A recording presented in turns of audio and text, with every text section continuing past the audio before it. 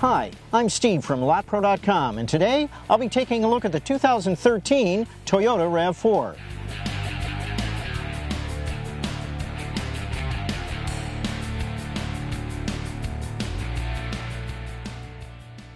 Outside, the 2013 RAV4 wears all new sheet metal, while breaking with its heritage in a big way, as the newest generation no longer has a spare tire hanging off its hindquarters. In addition, a top-hinged rear hatch has replaced what I've always considered to be an anachronism, the side-swinging door that has been part of RAV4 lore since its genesis. As for the body itself, it strikes a nice middle ground. Although not as sculpted as the Ford Escape, it hardly falls into the league of the stylistically challenged Nissan Juke or the ranks of the plain vanilla Mitsubishi Outlander and Nissan Rogue. More specifically, the RAV4's new grille and headlamp enclosures that surround new projector beam headlights give the front end some individuality, while the pronounced shoulder line, incorporating the large rear tail lamp enclosures, gives both its sides and back a distinctive look. In terms of overall size, Toyota seems to adhere to the axiom, if it ain't broke, don't fix it. Compared to the previous models, its wheelbase remains the same.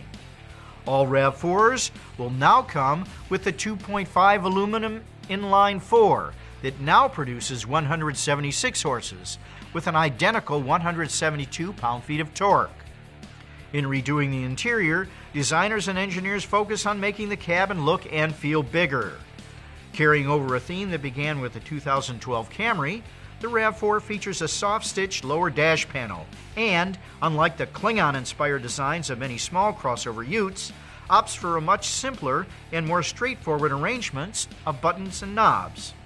A counterpoint to all this goodness, however, is the plethora of cheap-looking trim pieces, ranging from the metallic strips separating the upper and lower dash and door pulls to the plasticky trim surrounding the instrument binnacle and areas of the center console. The front seats are supportive and nicely bolstered, while in front of the driver, a silver-trimmed instrumentation cluster features clear, easy-to-read gauges. A nice touch is the fact that the center stack flies against current convention and doesn't dominate the rest of the interior. Although it contains a 6.1-inch touchscreen, it is surrounded by a CD slot on top, 3 buttons on each side, and an HVAC module below. It appears to float in the middle of the dashboard.